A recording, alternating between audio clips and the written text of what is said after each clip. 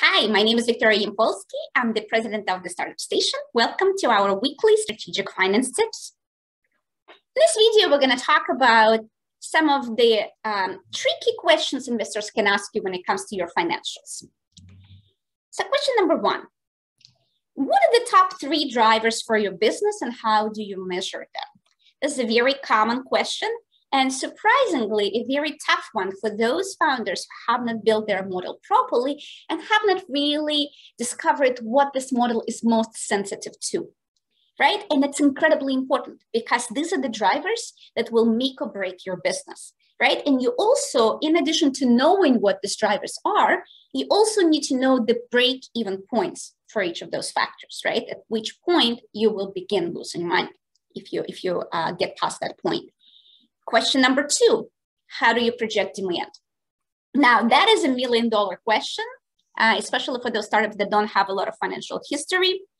And here's the deal. If you don't link demand to your strategy, all your projections will be non-credible, right? So if you do some top to bottom modeling where you say we're going to acquire this percentage of market share or demand is going to grow in this rate, this is great if you had the data in the past to support it.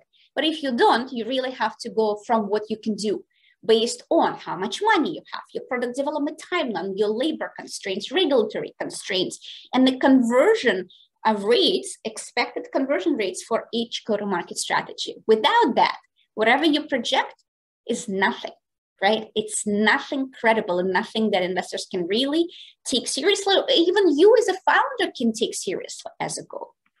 Question number 3. What is your burn rate, right? A burn rate is basically an amount per month which you spend out of your cash, right? This is what it is. How much money do you burn each month? So once your cash flow per month turns positive, right? Once your company begins making money, you don't burn cash anymore. But until it's negative, this is the monthly fixed cost.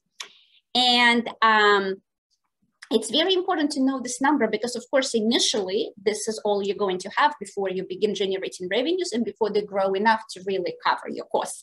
This is what investors want to know. They want to know what it is and what it's applied to and when they can really start seeing, right, a positive return on their investment, return to positive cash flow, and a final break even. Now, let's be very clear that cash is not the same as income.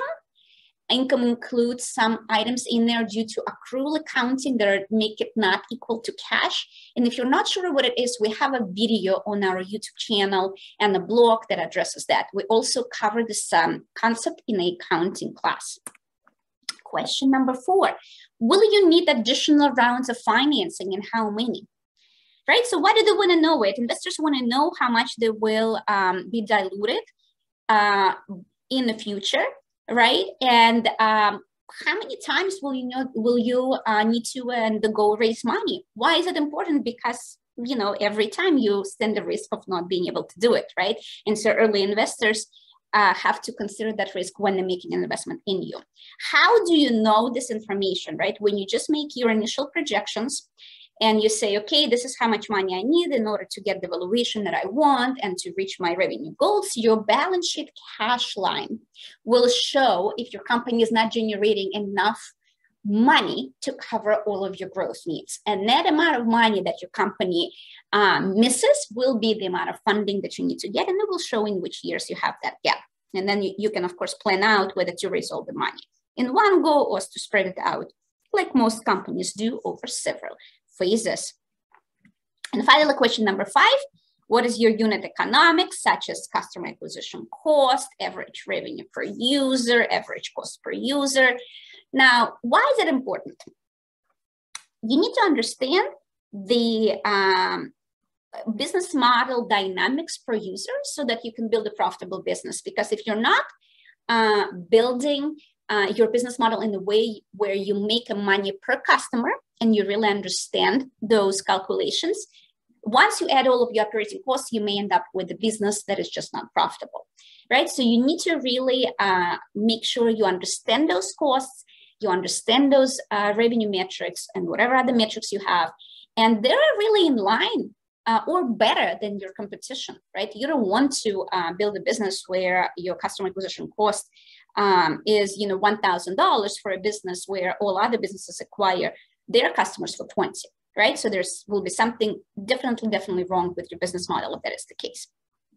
Alternatively, if you project and for businesses where the customer acquisition cost is 20, suddenly you see that your customer acquisition cost is $1, you need to really look at your numbers and ask yourself, okay, why is it the case, right? Am I doing something revolutionary better than everybody else, right? Why are my costs so much lower? So you need to ideally be better than average, but not without a good reason, not significantly different, and definitely not higher. And here you go. If you like this video, please like it, share with your friends and colleagues, subscribe to our YouTube channel for more strategic finance tips every week, and follow us on social media for more very exciting and useful content for entrepreneurs.